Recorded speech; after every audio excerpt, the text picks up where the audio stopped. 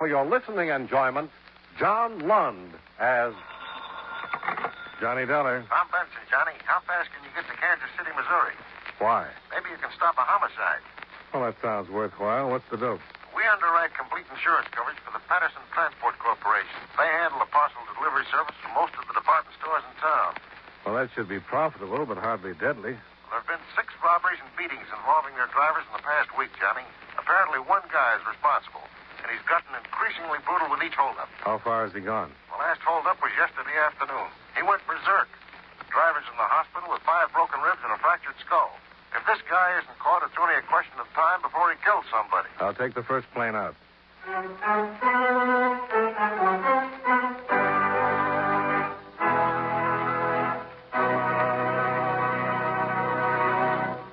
You know, many great men have attained the highest office in our land, the presidency of the United States. Can you guess the name of this man? In 1884, with a limited education and practically no experience in national affairs, he was elected president at the age of 48. During his administration, an income tax was passed, but declared unconstitutional by the Supreme Court. And Coxey's army made its first march on the Capitol as a protest against unemployment. It was also during his administration that the Presidential Succession Bill was passed, which indicated the line of succession to the presidency from the president down through the cabinet. If you don't have his name by now, here are 2 more clues. He was the first president to be married in the White House and the only president to serve 2 non-successive terms. Who was he? Grover Cleveland, 22nd and 24th President of the United States. His life is part of your American heritage.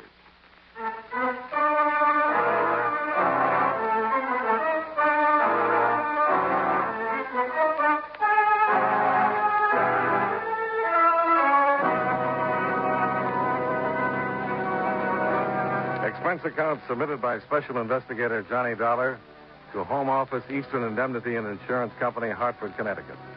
The following is an accounting of expenditures during my investigation of the Paterson transport matter.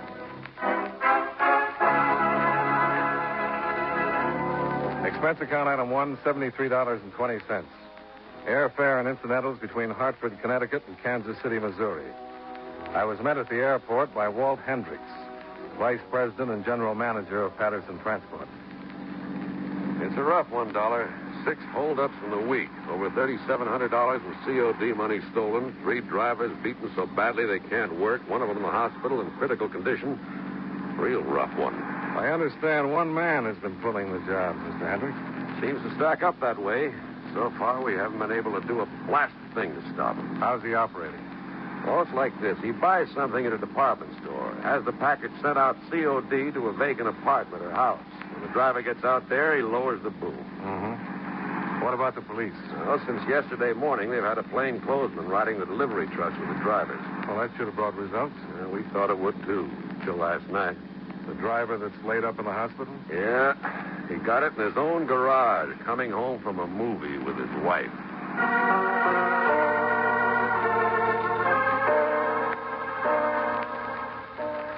Hendricks dropped me off at the Muleback Hotel. He said the Paterson Transport Company would supply a car for my personal use.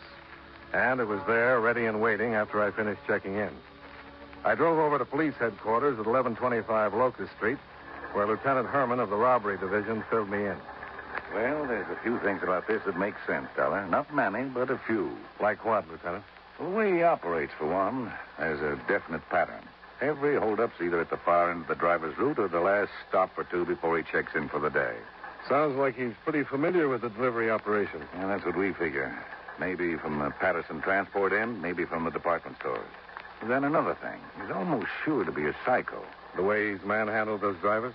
There wasn't any reason for beating them. Drivers all have orders not to resist. He gets increasingly brutal with every holdup. No sense to it, unless he's a psycho. Mm-hmm. Any description on him? Yeah, partial. Always wears a blue bandana handkerchief over his face. But here's what we've got on him for what it's worth. See, about 6 feet, 190 to 200 pounds, gray slouch hat, baggy gray suit. Has a noticeable limp in the right leg.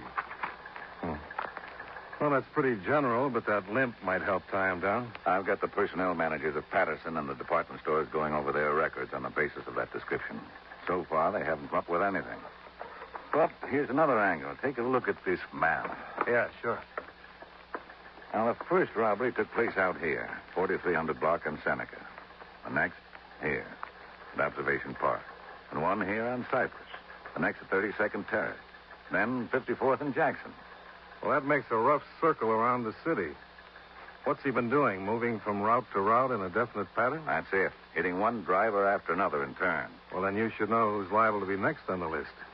We do. Driver by the name of Milton Spears. He's got the Southwest Territory down here. If the man we're after follows his pattern, we'll get him. But if he breaks it like he did last night... Yeah. That's about all I can tell you now, Dollar. We're hoping this guy will try again with our men riding the trucks. It's our best bet for getting him. And even if he doesn't, maybe we can... Oh, hi, Grayson.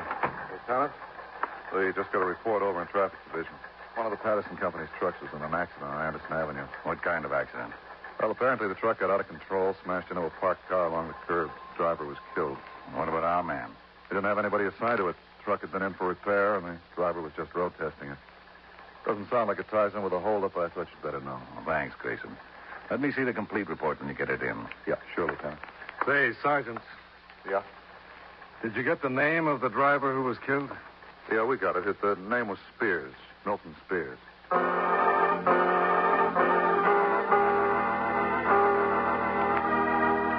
When we got to the scene of the accident, an ambulance and squad car were already there. One of the squad car men filled us in on what they'd learned. He was heading east on Anderson here, Lieutenant. Then for some reason he suddenly clamped the wheel to the right and plowed into that Buick there at the curb. He must have been going at a pretty good clip. Burned a lot of rubber off on the street when he swung in here. Yeah. What did the ambulance men have to say? He was dead when they got here. Didn't look as though the crash killed him. No impact wasn't heavy enough for that. I think he might have had a heart attack. Uh-huh. Any witnesses? No eyewitnesses, Lieutenant. There's a lady over there wants to talk to you. Okay, ask her to come over. And have them take the body down to the morgue for an immediate autopsy. I want the results on it as soon as possible. Okay, Lieutenant. Oh, how does it hit you, Dollar? Well, a couple of things don't quite add up. Take him down to the Like what? boys, and have them... Well, why he was road testing a truck on a quiet residential street. Why he was going fast enough to make heavy skid marks like that. And why it had to happen to a driver by the name of Milton Spears. Yeah. Well, maybe the autopsy will give us something to go on. Yeah, maybe. Here's the lady I was telling you about, Lieutenant. Mrs. Robertson. How do you do, Mrs. Robertson? I understand you have something to tell us. I should say I do have something to tell you, Lieutenant. It's about time you police officers did something to protect the interests of our citizens. We've got rights, you know, and it's your duty to see that they're protected. I'm not sure I understand. No, I didn't think you would. Things have come to a pretty pass when a taxpayer can't leave a car parked out on the street without some drunken truck driver smashing it to pieces. It's your duty to see that such reckless, incompetent drivers are kept off our streets and highways. You're the owner of the Buick that was hit, Mrs. Robertson? Well, isn't that just what I've been telling you, young man? And believe me, somebody is going to pay for the damage done to my car and for the shock and damage caused to my nerves. Did you see the accident take place, Mrs. Robertson? Oh, no, I didn't see it. But not that I had to. I was upstairs in my apartment over there, playing whist with some friends. Then what makes you think the driver was drunk or irresponsible? Well, of course he was. What other explanation could there be? Smashing into a person's car like that in broad daylight on a quiet street. There's not the slightest doubt in my mind. Both of them were drunk. Then there was somebody else in the truck besides the driver?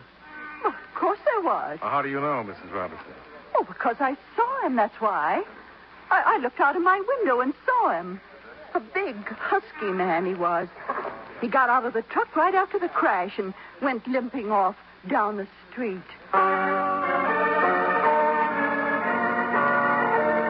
Additional questioning of the excitable Mrs. Robertson brought no further information. We got the same results from the other residents of Anderson Avenue. The men from the lab arrived and started working on the truck and Buick for possible physical evidence, and we went back to police headquarters. No need for you to stick around, Dollar, unless you want to. We won't be getting the autopsy report on Spears for another hour or two. Well, I thought I might look over the driver's statements on the robbery, Lieutenant. Maybe something will hit me. Oh, sure. I'll have Grayson dig them out for you. Yes, sir? Grayson, will you get out the driver's statements and the Paterson transport files? Mr. Dollar would like to look them over. Well, I've got them right here, Lieutenant. Adding another report to the list. Oh, what's that? Got a call from General Hospital. The driver who was beaten up last night just died.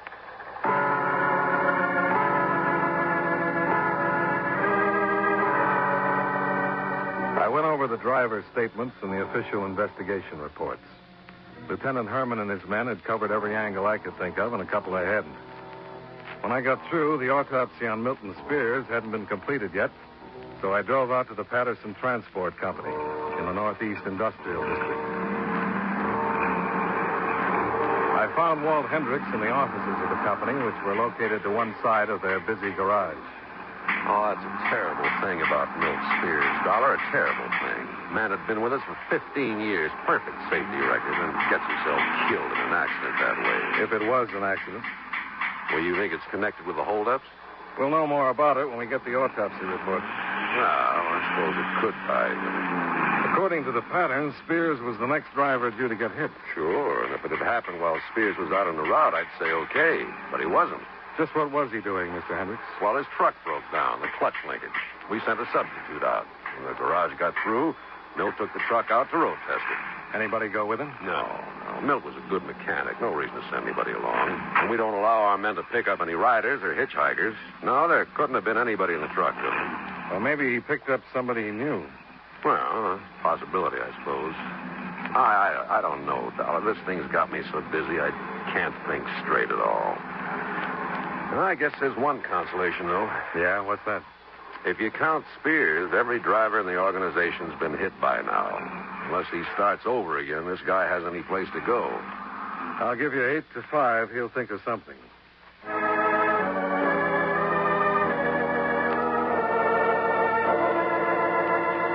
It was getting late in the afternoon, so I figured I'd pay one more visit to headquarters before going back to the hotel and knocking off for the day. As I walked into Lieutenant Herman's office, he was just finishing a phone call. Okay, Doc. Thanks for the fast report. I'll buy you a dinner someday if you're lucky enough to catch up with me. Oh, hi, Dollar. That was Doc Winters, autopsy surgeon. There was a .22 caliber bullet in Milton Spears' brain. Wow. Nothing very accidental about that, is there? Not likely. Fired at close range behind the right ear. Point of penetration was covered by hair. Bullet lodged in the bone. That's why the ambulance attendants didn't catch it. No wonder he crashed the truck. Yeah. We'll have ballistics examine the bullet. Don't know that they'll come up with anything, though. Well, it's been a long day. What do you say we go out and have a bite to eat? I'll buy that, Lieutenant. There's a good steakhouse right down. Lieutenant Herman.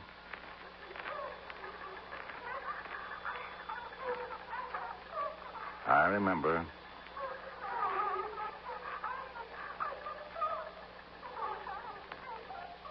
We'll be right there. Now, let's roll, Dollar. What's up? Remember that Mrs. Robertson? The woman who owned the smashed-up Buick? Yeah. She just saw the man we were after. He's out in front of her place right now.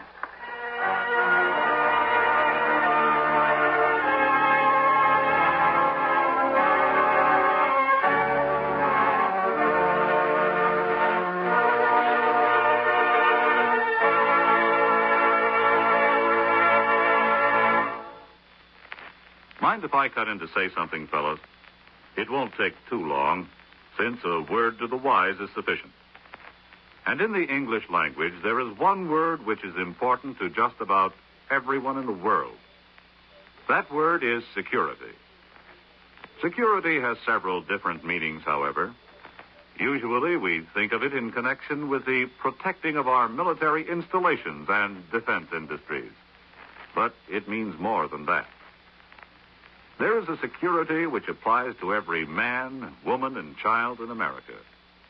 The security which comes from being in good health, having a good education, and being well taken care of in case things get a little too tough to handle by oneself. This kind of security is the problem of the President's newest cabinet member, the Secretary of Health, Education, and Welfare. This department ties together the work of several governmental agencies. First, there is the United States Public Health Service, which strives to make certain that the general health of the people in our country is in the best of conditions. Then there is the Food and Drug Administration, which guarantees that the food we eat is pure and safe to eat. The Social Security Board, which takes care of old people, children, and the blind who need assistance, also comes under the Department of Health, Education, and Welfare, as does the United States Office of Education. This office does research on the educational possibilities, changes, and opportunities, and passes on its information to the various state boards of education. As you can see, the Department of Health, Education, and Welfare is one of the most important agencies in our government, assuring us, as it does, of a normal and healthy way of life.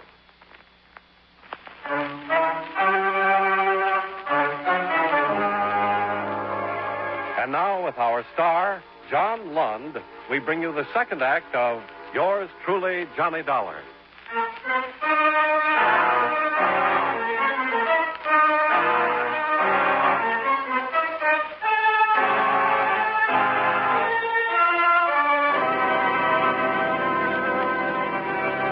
When Lieutenant Herman and I got out to the Anderson Avenue address, Mrs. Robertson was waiting for us in the vestibule of the apartment building. It's the man, I tell you. The very same man who got out of the truck that smashed my car. And I want you to arrest him at once, do you hear? If he's a man, we'll arrest him, Mrs. Robertson. Of course he's a man. I ought to know. I saw him get out of the truck and limp down the street.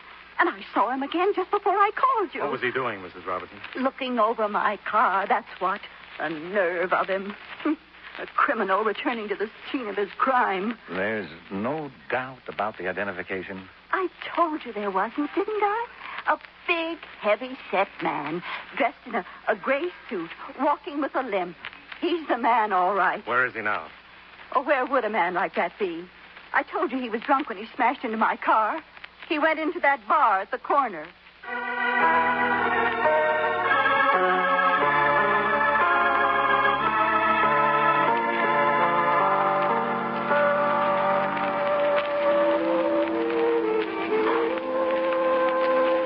At the bar. Yeah. Only guy in the place answers the description. You want to take him over there? As good a place as any.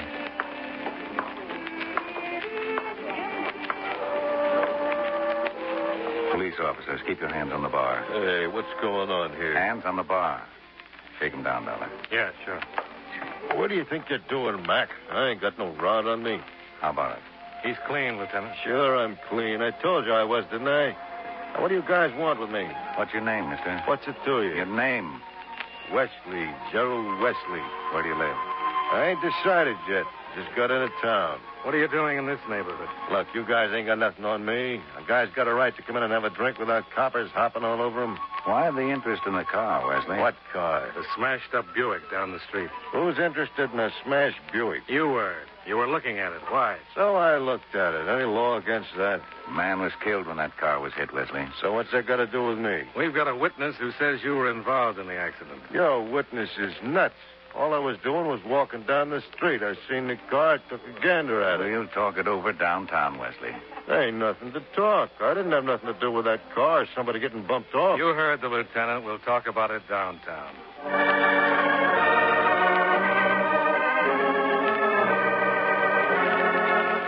Might as well come clean, Wesley. Make it easier on yourself. There's nothing to come clean about. I told you, coppers, that you ain't got nothing on me. We've got a witness who says different. I told you he's lying.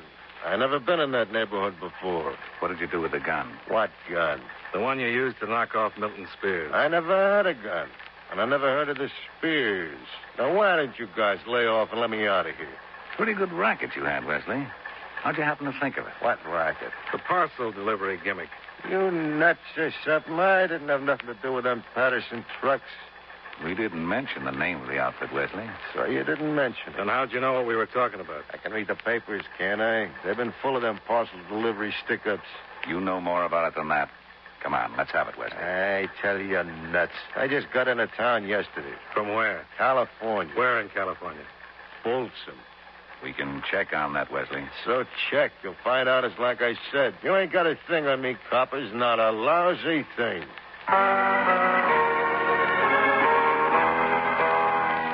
Lieutenant Herman sent in a teletype request for verification from Folsom, along with telephoto copies of Wesley's prints for comparison. We got the answer back in an hour. Well, there it is, Dollar. Wesley wasn't sprung from Folsom until yesterday morning. Served his full time.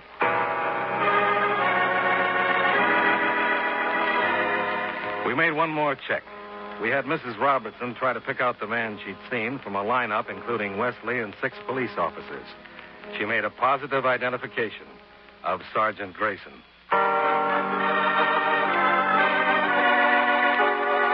Expense account item 2, $17.85, dinner and drinks for Lieutenant Herman and myself. Afterwards, the lieutenant called it quits for the night, and I headed for the Paterson garage. I wanted to talk with Walt Hendricks again. Lucky to catch me in, Dollar. Don't usually work this late, but it's different tonight. Well, what's different about it, Mr. Hendricks? I've got some drivers to get. A couple of substitutes for those who are laid up. 2 permanent ones. Yeah. Well, I won't take up too much of your time. I just want to get a few things straight. Sure, go ahead. It's pretty obvious that whoever we're after knows the operation of this business. That means he knew he wasn't going to get much of a take on those morning stick-ups. The drivers hadn't time to collect many CODs. No, but he got over 3,700 on the afternoon job. Nothing wrong with that. I don't say there is. But it's possible that money is only the frosting on the cake. Thinking that somebody might have a grudge against the outfit? Well, there's enough evidence to support it. The systematic way he's gone after the drivers, the beatings he's dished out for no apparent reason. Yeah, I've been thinking the same thing. Come up with any ideas? No, not a one. Company's always had a good labor record, never any fuss with competitors. I even checked with Mrs. Thompson about it. Who's Mrs. Thompson? Oh, she worked here for almost 20 years as my assistant and secretary. Had an auto accident about 6 months ago. Left her crippled. Oh, that's tough. Yeah. But she knows the business as well as I do, so I thought maybe she'd come up with something. Have any luck? Nothing. I even talked to her husband about it. Did he work for the outfit, too? No, but he got to know it pretty well through her. And he figured it the same way we do. But he couldn't come up with anything either. He did try to warn Milt Spears, though. How was that? Well, he had the guy's pattern figured out, too, and knew Milt might be next. So we warned him to be careful. Mrs. Thompson's husband was here at the garage before Milt Spears left? Yeah, that's right. He drove up just a few minutes before Milt took off to road test the truck.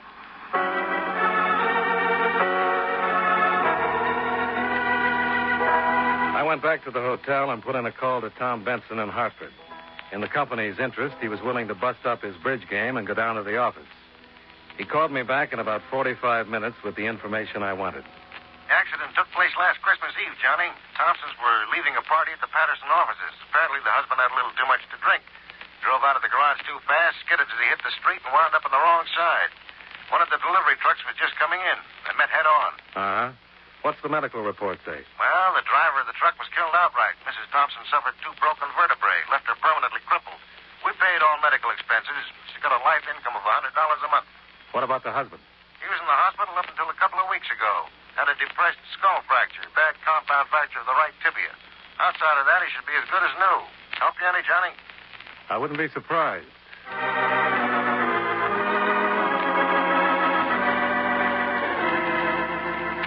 The Thompson home was a modest frame bungalow on Prospect Avenue, less than a half mile from the Paterson garage.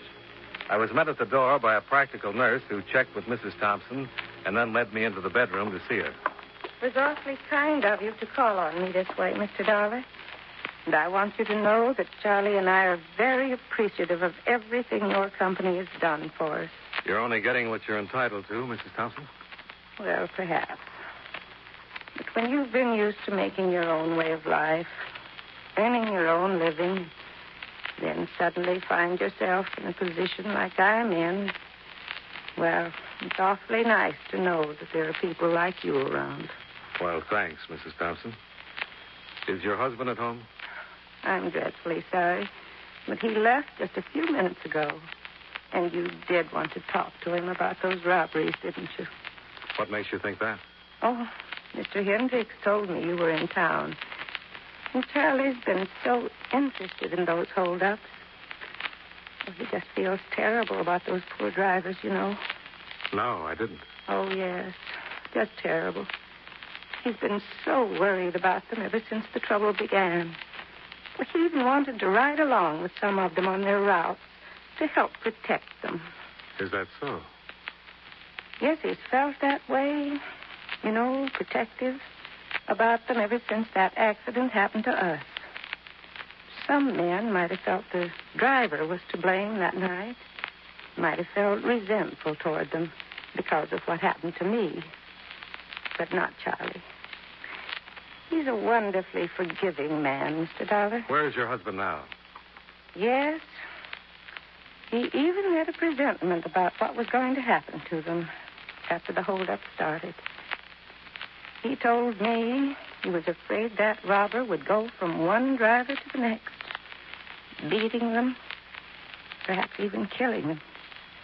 He even made a list of the ones he was afraid would be hurt. Where is he now, Mrs. Thompson? That's why he went out tonight, Mr. Dollar.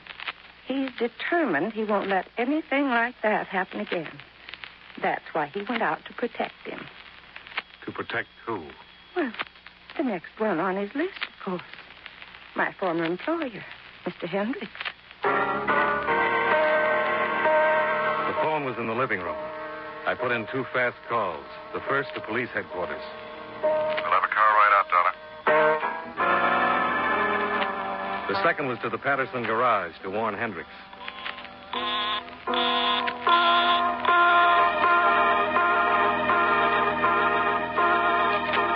The garage was only a few short blocks away, and I made it before the squad car did. There was a light in Hendricks' office, but it was empty. I tried the darkened garage next.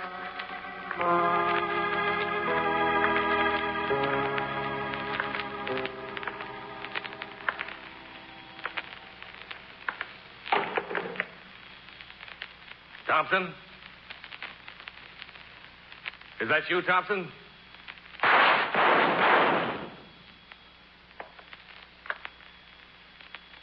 Thompson?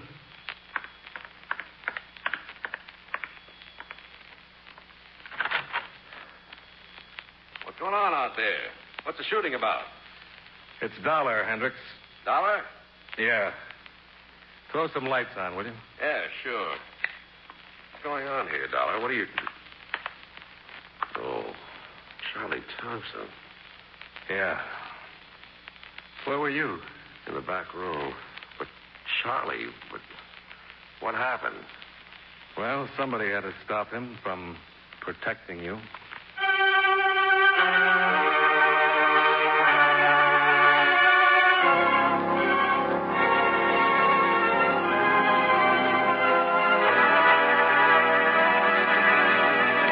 Expense account item 3, $22.10. Hotel bill and miscellaneous. Expense account item 4, $71.30, airfare back to Hartford. Expense account total, $184.45. Remarks: when ballistics verified that Thompson's .22 Colt had killed Milton Spears, my official job was over. My unofficial one, informing Mrs. Thompson, wasn't nearly as easy. I guess I got a little confused. It's the only way I can account for the fact that she believes her husband died a hero, getting the bandit single-handed. Yours truly, Johnny Dollar.